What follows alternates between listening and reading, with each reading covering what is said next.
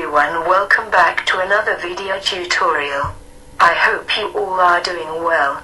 Today I am going to share you some basics about intracellular thermometry. My area of research is very close to this field, so I am very happy to share about these topics. Through this tutorial I will share about how our body is maintaining the temperature. How can we measure cellular temperature? What are the benefits to measure the molecular temperature? Etc. Let's start our session. Start with introduction.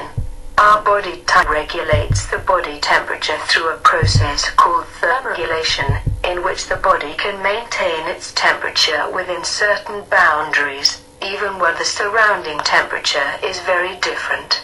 The core temperature of the body remains steady at around 36.5 to 37.5 degrees Celsius. In the process of ATP production by cells throughout the body, approximately 60% of the energy produced is in the form of heat used to maintain body temperature. Thermoregulation is an example of negative feedback. See picture. This explains the heat exchange mechanism in our body. The hypothalamus in the brain is the master switch that works as a thermostat to regulate the body's core temperature. If the temperature is too high, the hypothalamus can initiate several processes to lower it. These include increasing the circulation of the blood to the surface of the body to allow for the dissipation of heat through the skin and initiation of sweating to allow evaporation of water on the skin to cool its surface. Conversely, if the temperature falls below the set core temperature, the hypothalamus can initiate shivering to generate heat.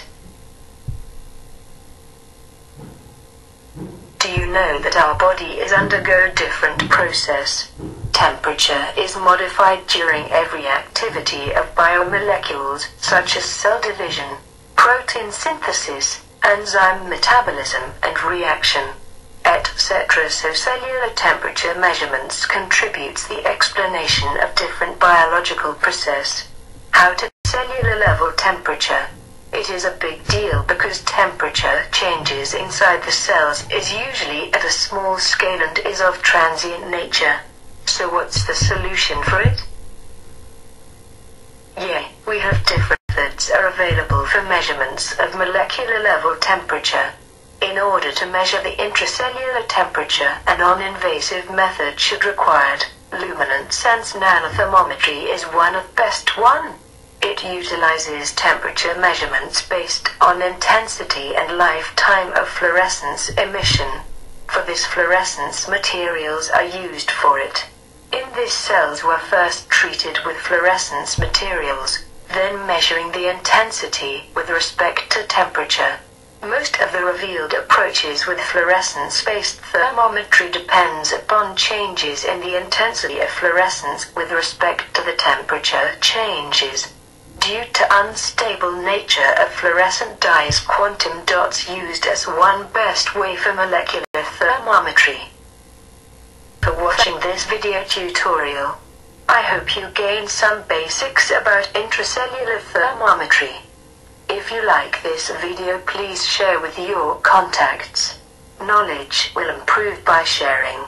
I wish you all have a nice day. Thanks.